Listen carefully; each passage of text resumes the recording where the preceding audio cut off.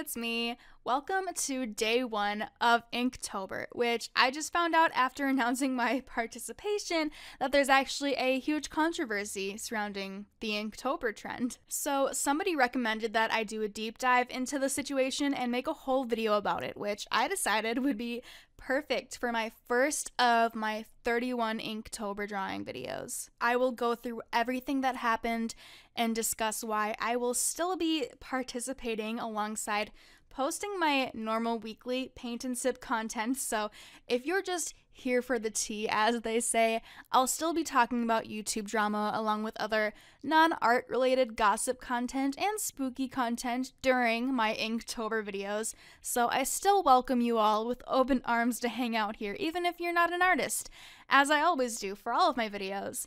And make sure to subscribe and turn on your notifications.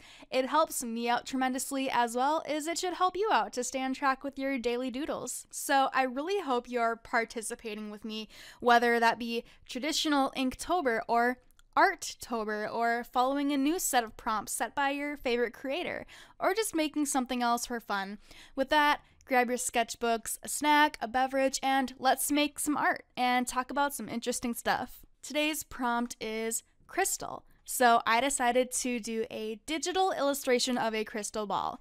Here are the prompts for the rest of the month, which will always be written out in the description for easy access as well. I am expecting to see your drawings or other artworks, even if it's just a quick little doodle done during this video, but I just actually made my own subreddit, r/PaintandSipYT, where I'd love to see your artwork shared with me, and that's where I will be the most active during October when it comes to interacting with your artwork. But also, feel free to share it with me on Instagram or Twitter at PaintandSipYT. And I will also be posting my illustrations daily on my Patreon as downloadable coloring pages. So if you don't want to draw your own prompts but would like to color or paint in my line drawings maybe, they are available on my Patreon for $1 a month. Now let's talk about the controversy surrounding Inktober and why many artists have decided to opt out of the trend for the last few years. Just as some background, Inktober was established in 2009 by an artist named Jake Parker,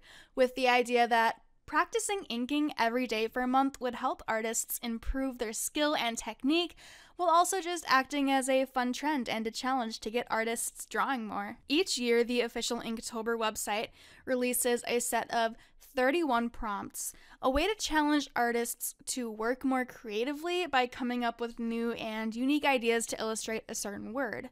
Some words seem easier and straight up, like this year, for example, moon and crystal and raven can be pretty self-explanatory, but other prompts like fan, pressure, and crispy are more ambiguous, leading to more of a variety of subject matter from artists interpreting the prompt in their own ways. Inktober became extremely popular in the art community until controversy surrounded the founder, Jake Parker, and made some artists afraid to even touch the trend or the hashtag.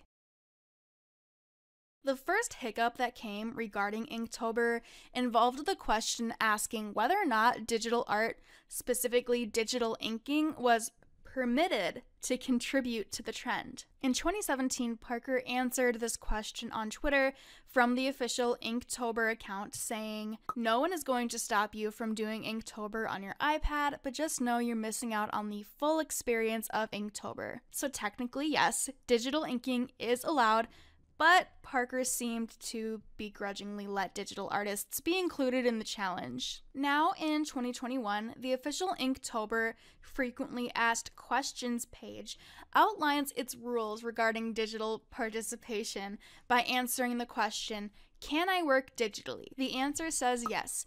Initially, the challenge of Inktober was focused on traditional inking. Although learning how to ink digitally is a skill separate from traditional inking, it is no less valid. If you want to improve your digital inking skills, then doing Inktober digitally is a great way to challenge yourself. Just be cool to those who want to use traditional inks. And traditional inkers be cool to those who are trying to improve with their digital inking. Today, the creator of Inktober seems to be welcoming all types of art and has even accepted digital art related sponsorships for Inktober, but it also seems like some artists question whether or not Parker holds some negative opinions about digital art in general based on his initial response to allowing digital inking to count toward the Inktober trend.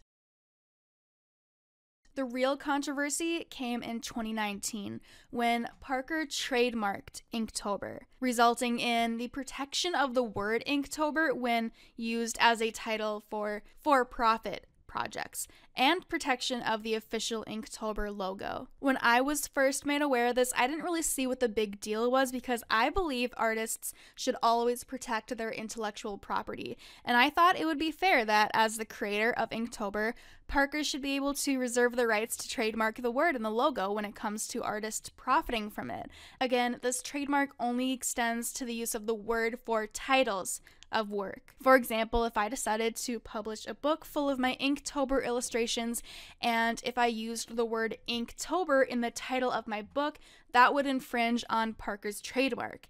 That doesn't mean, however, that Parker reserves the right to my actual drawings, whether or not they were inspired by the official Inktober prompts or not. Your art is still your art, and you will always own copyright of your original art. This means that any artist may absolutely still participate in Inktober and even sell and distribute their Inktober drawings. The only rule is that they follow trademark laws. According to the official Inktober website, the only rule you must follow is you must not sell work that has the name Inktober in the title or uses the official Inktober logo, but you may use Inktober in conjunction with the year for a subtitle, caption, or explanation of your work. For example, you can say, "This was inspired by Inktober 2021 prompts," without infringing on the trademark. So that means that nobody needs to worry about cease and desists as long as you follow these guidelines. So if you're hesitant on participating in fear of receiving a takedown notice or a cease and desist, there's no reason to worry as long as you're not selling the Inktober name or logo. So, good news, we can keep creating. There's a ton of misconceptions related to copyright versus trademark and what the trademarked Inktober means for artists, which I will get into shortly, but first I will continue summarizing what happened when Parker trademarked Inktober and why it was actually problematic. Like I just said, at first I saw no issue with the trademark, but after some investigating, the issue is a lot deeper than what I first thought. So, why is the trademark an issue? The main issue that arose was some artists, in fact, did receive cease and desists from Parker's lawyer and from Amazon. These artists who were affected were selling products online that profited from the Inktober name and or logo, which infringed on Parker's trademark. But the issue was that these products were created and published before the trademark took effect, and these artists were not given any prior notice that a trademark was even in the process of being made. In the cease and desist letters, the wording also insinuated that these artists must compensate Parker for the revenue made on these products. Thankfully, though, Parker issued an explanation stating that there was some miscommunication between himself, his lawyer, and Amazon, and Parker did not want any compensation from the artists who were affected, and only asked to resolve the issue privately with each artist who was affected by the trademark notice. Parker later went on to announce the release of his own book that uses the Inktober title and logo, which is likely one of the main reasons why Parker issued the trademark in the first place, in order to protect his work and have it be distinguishable from other artists and other Inktober-related products. But more scandal comes with this book, which I will also be discussing shortly. In general, there is nothing wrong with an artist trademarking their ideas and their logos, which is what Parker did, but some people don't think it was fair that Parker trademarked an idea that was originally made to be open to the public, like Inktober is and was. Since the trend found a success from the contributions of many artists over the course of years, some think that it was really shady for Parker to trademark it, and others think that he was well within his right, and even though issues stemmed from it, he never trademarked Inktober in bad faith, according to some. But what do you think? While doing research for this video, I came across some comments from people as recently as this year who are still confused about trademark versus copyright and what the trademark means for us as small artists participating in Inktober. I wanted to put some of those misconceptions to rest to ease anybody who still may be hesitant to participate because of legal reasons. Copyright and trademarks are two different things. Copyright is a right that an artist automatically has for any original piece of art that they create, including traditional art, digital art, 3D art, and photography. For example, if I take a photo of my cat, I own the copyright to that photo. And if I make a painting of my cat based on that photo, I own both the photo and the image of my painting. But if you made a painting of my cat based on my photo, I would own the copyright to the image of your painting. But that's not a trademark. Trademarks are not automatically given to art or intellectual property like copyright is for art. Owners need to apply for a trademark and go through a really long process to own the trademark. And the owner of the trademark needs to actively enforce the trademark, or else they can lose it. This may be an explanation for why Parker took down projects of small artists selling the Inktober name. If he decided to kind of pick and choose and let some things go, he may possibly have lost his trademark. Now, as I said, some people are still confused about what they are and are not allowed to do when it comes to participating in Inktober. I saw a couple of YouTube comments that spread misinformation around. For example, somebody said, "I think it's ridiculous that artists can't sell their Inktober art. It's just a prompt. They're not stealing anyone's work. Inktober doesn't own the words on the prompt list." And someone responded saying, "Ah, yes, stealing words." And this is untrue. You're absolutely allowed to sell your art using the words from the prompts. You're just not allowed to title your piece with the word Inktober.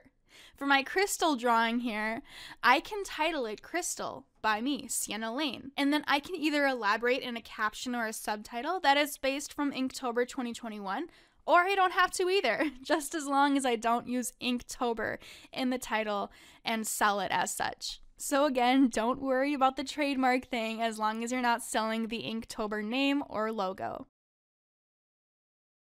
Now let's talk about Parker's ongoing plagiarism scandal, which is another reason why some artists are turned off by using the official Inktober prompts and are opting to do another October art challenge instead. Parker was supposed to release a drawing instruction book last year in October 2020 called Inktober All Year Long, but the release was canceled once artist Alfonso Dunn noticed shocking similarities between Parker's book and his own. Before the release of Inktober All Year Long, Parker shared some sneak peeks of his book online, which Dunn studied closely alongside his own art instruction book that was published earlier on. Dunn then posted an hour-long YouTube video pointing out each detail that supported the claim that Parker copied Dunn's book, which I highly recommend watching that video in full, and it will be linked down below. In his video, Dunn points out pages in Parker's book that have similar illustrations,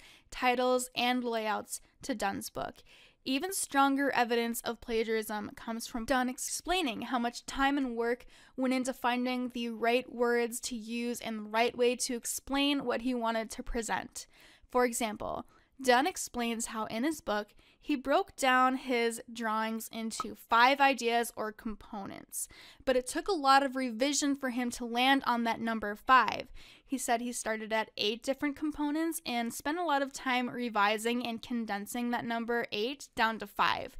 Parker uses the same 5 drawing components, only wording them a little bit differently as to not be as obvious, according to Dunn. For those thinking, what's the likelihood that Parker even heard of Dunn's book, let alone read it or copied it? But the proof was presented in Dunn's video with a screenshot of Parker giving a shout out to Dunn on Instagram, posting a page of Dunn's book, and recommending Dunn's book to his audience on the official Inktober Instagram page. Parker responded to all of this, saying that he wishes Dunn would have reached out privately regarding this matter and asks his audience to be open to both sides before making any conclusions, taking the stance that he did not plagiarize Dunn's book. It seems like this plagiarism investigation is still ongoing a year later, but some websites I've visited have posted an expected October 2021 publication for Parker's book, but I don't know how accurate that is. Since the full book, Inktober All Year Long, has never been released, it's hard for us to definitely say whether or not Parker plagiarized Dunn's book. But Dunn's video does make a pretty good case for it. Other people, however, refuse to form an opinion on a book that was never even released, that we haven't even seen in full, and they don't want to rely on only an edited video to form their opinion. So what are your thoughts on that? Today, Inktober 2021 is in full swing, and people are definitely still participating, although many artists are turned away by Inktober's founder, Parker's scandals, since they do not want to support Parker in any way. And here's my take. If you want to participate in Inktober, go for it. Inktober as the trend is not trademarked or owned by Parker. It is owned by the public. Only the name and the logo are owned by Parker, so you can still follow the prompts and post your art without supporting Parker. You may also take a different route and follow the prompts of someone else, or make your own prompts. You can call it Arttober, Spooktober, or anything you want, as long as you're making art and enjoying yourself. I will still be participating in Inktober, and I still invite you all to draw with me, whether you follow the same prompts as me or not. Again, I'd love to have you join my subreddit r/PaintandSipYT to share your October artwork with me, and any form of art from there on out. With that, thanks for watching, and I hate outros, so okay, bye.